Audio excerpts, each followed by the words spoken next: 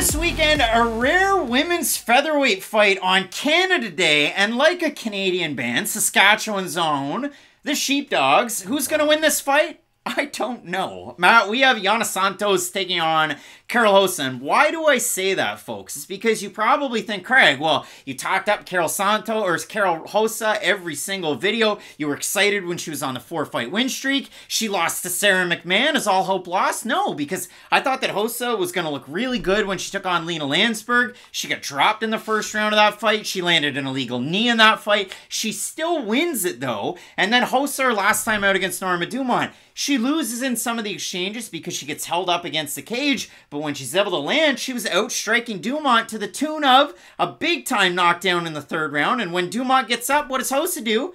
Grabs underhooks and holds Dumont up against the cage. So the reason why I don't know who's going to win this fight, and I really don't, even going back and watching the tape study, is because Rosa, for as good as her striking is, look at the fight that she had against Dumont, where she drops her underhooks and goes into the clinch, where Dumont excels, or the fight that Rosa has where she's able to get the fight down to the ground against Melissa Gatto, who's on this fight card. There's a lot of Spider-Man memes on this card. But Karol Rosa, in that fight, gets it down to the ground and then gets caught in an armbar against Gatto, which ultimately gets Gatto into the UFC 3 years later. Gets signed off that win, but 3 years later. Karol Rosa is one of these fighters that I have a hard time with. And for Yana Santos, why do I think she could beat Karol Rosa? It's because, well, she throws kickboxing combinations, because she will land the kick at the end of her boxing combinations, but she too, like you saw against Stolyarenko or the majority of Santos wins, she'll grapple, or she'll hold the fight up against the fence and land strikes in the clinch. And we saw that cause issues for Santos against Irene Aldana, who recently fought for the title, but it's against the upper echelon fighters that Santos struggles with. So when you look at this one, rankings on the line, albeit they're at featherweight, now there's no champ in either division. Yeah. I don't know what this fight does for either fighter. I know it was thrown in together on short notice because originally it was Yana Santos against Macy Chasson. But if you look at this fight in a vacuum, it's a tricky one to try and break down. There's a couple main talking points I want to get to, and the first one being, I think it being contested at 145 favors Yana Santos, at least slightly, because of the reasons you bring up. Santos is the more grapple-heavy out of the two, and if she is able to get on top of Rosa,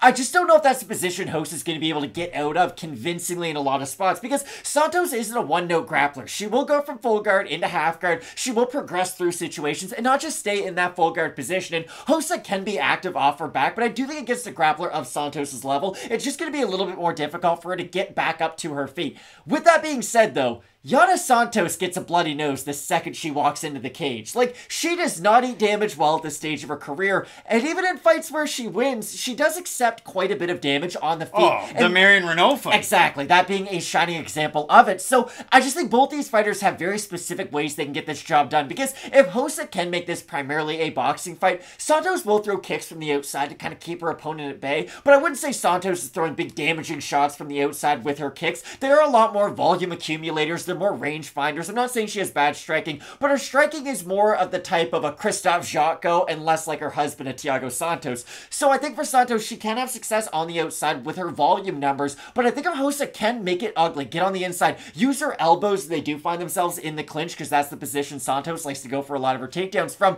I think Rosa, it's odd because it might get to the end of the fight where Santos completes 3 takedowns, she might throw 78 significant strikes, and Rosa might get 1 takedown, you know, just from like a weird clinch. She might only land 50 strikes, but the strikes that Rosa lands, I do think are going to be a lot more damaging than the one Santos is. Yeah, and we've seen Karol Rosa in her fight against Lena Landsberg. It was Rosa outlanding Landsberg in terms of volume in the first round, landing really good shots, but again, it was a right cross that Landsberg landed that sat down Karol Rosa. So it has been weird so far. There is, again, the reason why I don't have the little asterisk next to the weigh-in for Rosa. She fought 3 months ago at against Norma Dumont.